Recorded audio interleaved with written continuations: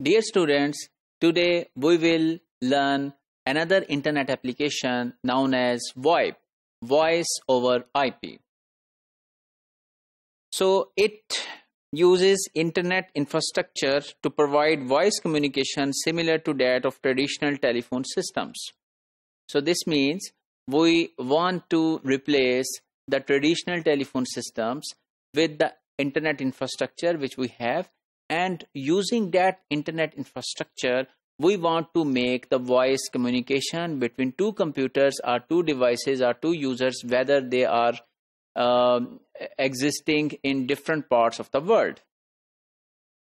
So normally VoIP is consisted of two processes. One process is installed or being used at one end of the computer, and second process is being used at the second end of the computer between which you want to establish a communication link.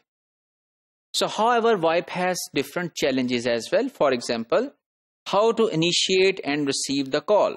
So it is a challenge because you normally do not have the standard telephone. So how it will ring the bell, and then how that call will be picked up, etc. And then how linking of VoIP with the traditional telephones will be established. So it might be possible that I have a VoIP software and I want to use that VoIP software, but where I want to make the call, that user doesn't have VoIP software and they have the traditional telephone. So it means that there should be a link between VoIP software with the traditional telephones, so which is a challenge to a company. And then there are different services like emergency services, 112215 in Pakistan, for example, and similarly in USA there is 911. So all of such services, how they can be linked with VoIP softwares, it is again a challenge.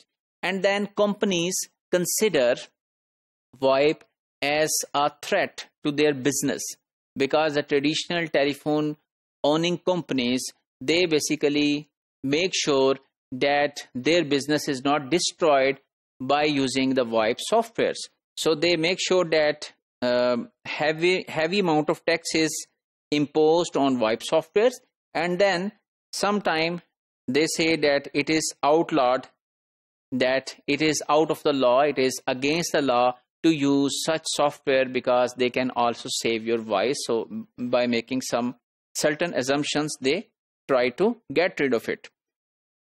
Apart from all of such discussion, there are still 4 types of VoIP softwares available nowadays, VoIP systems available nowadays. One is VoIP soft phones, another analog telephone adapters, embedded VoIP phones, and wireless VoIP technologies available. So let's discuss them one by one. VoIP soft phones are basically peer-to-peer softwares. So this means two computers or two users want to communicate, both have the VoIP software installed, and the example of VoIP soft phone is Skype. So you might have used the Skype, which is establishing a connection between two users. Both have Skype installed. However, they also made a facility for the users that they can also make a call to traditional telephones as well, of course, by paying something. However, Skype to Skype call is free. Its drawback is that it's proprietary. It means that operational standards are not publicly known, that how they actually perform or operate. Then there is another analog telephone adapters are available under the VoIP systems. So these are the devices that allow a user to connect his or her traditional telephone to phone device which is available into the access ISP. And the choice is frequently bundled with traditional internet service or digital television service or cable service, whichever you take from the ISP, access ISP.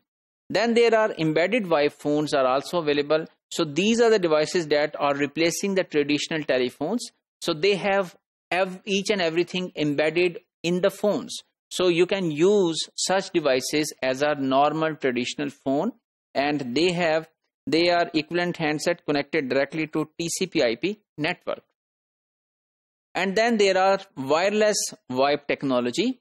So this wireless VoIP technology is basically whenever we want to use wireless phone previously, so those phones have to use the company's internet, the network, their protocol, and they access through the gateway of the company. However, with the technologies like 4G in Pakistan and in other world, so network is an IP based network throughout. This means your 4G is a standalone or is a device which has its own IP. It's like a laptop, or it's like a computer which has its own IP to connect throughout to the internet. So if we summarize today's topic, we have learned about challenges of VoIP, and then VoIP soft phones, analog telephone adapters, embedded VoIP phones, and wireless VoIP technology.